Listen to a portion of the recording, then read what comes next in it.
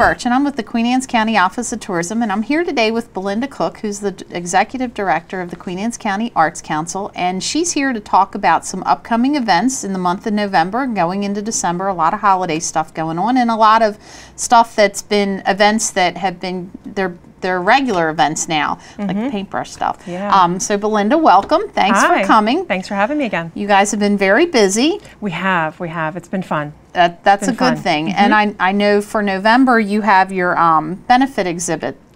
Yeah, this is we have 2 exhibits a year that are bigger money raisers for us. The other ones are members where we're just showcasing artists and we don't take any of a percentage for a fundraiser to help the Arts Council. This one we do. Okay. And we've got 2 local artists, Terry Wolf, which I'm sure everyone's familiar with, and Brian Draper, who everyone knows and loves. Right. And Stephen Blindberger. Those are our 3 artists for that exhibit. The opening is November 7th, 5:30 at the Arts Council, and it'll run through December. You really should stop in and take a look at it. So there's plenty of time to... Oh yeah, you've got a month, a little over a month to come in and take a look. Okay. And then following the opening of that, you're having a concert, benefit concert. Love Story. And you know, they've appeared locally around. And I get a lot of questions. Is it a play? No, they're a band. They're a live band, and you dance. You can, you really get into it. I haven't seen them. I've only watched their demo tapes, but it'll be a lot of fun. And it's something different. And that's on November 15th. And then following that, you have your paintbrush party for November. Yes, we're doing a crab. Successful. We're doing a crab. Are you really? Well, everyone asks us, when are you doing a crab again? So we're going to do a crab. Okay. Even though it has nothing to do with crab season because it's winding down, but we're doing a crab.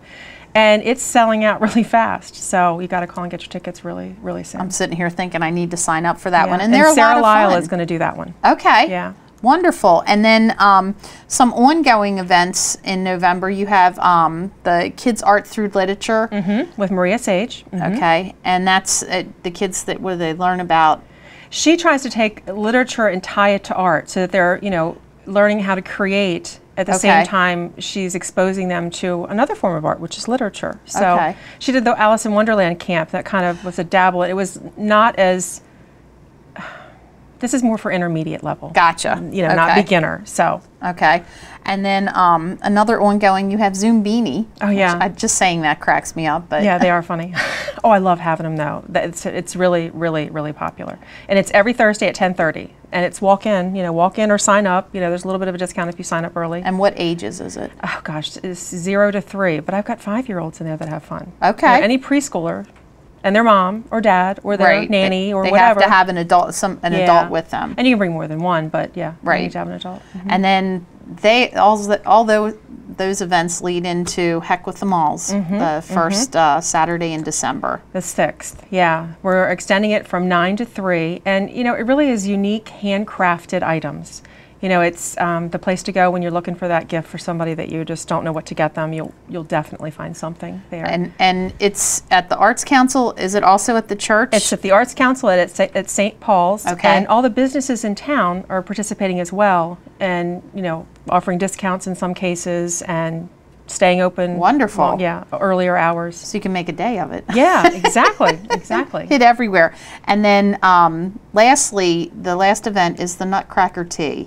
And first year, we're partnering with Midshore Dance to bring Nutcracker Tea, and it's really geared for kids 3 to 14 or 15, I guess. Okay. But it's not, it's more relaxed. They'll have little finger sandwiches, and when you take them to a more stiffer ballet, they have to sit. They have to sit and be still. Right. It's more relaxed. They'll read a story, and the dancers will dance around through the tables, and oh wow, it'll be a lot of fun. The kids will leave with a goodie bag. Oh, nice. And it's very limited seating, so call soon. Call really soon. I've already started to get people calling. And that's on December 13th. 14th. Okay. And then lastly, we have your contact information up there so that you can find out all kinds of stuff on the website about classes, upcoming events, exhibits, and we always need volunteers. The more we have events, the more volunteers we need. So if you're looking for something to do and you want to be involved, we welcome anyone. I thought of another. You're doing your wreath sale. We didn't talk about that. Tell us a little bit about that. We're all going to get together, and this is it's fun to volunteer at the Arts Council because we're going to have lasagna, homemade lasagna. You're coming. That's right. That's right.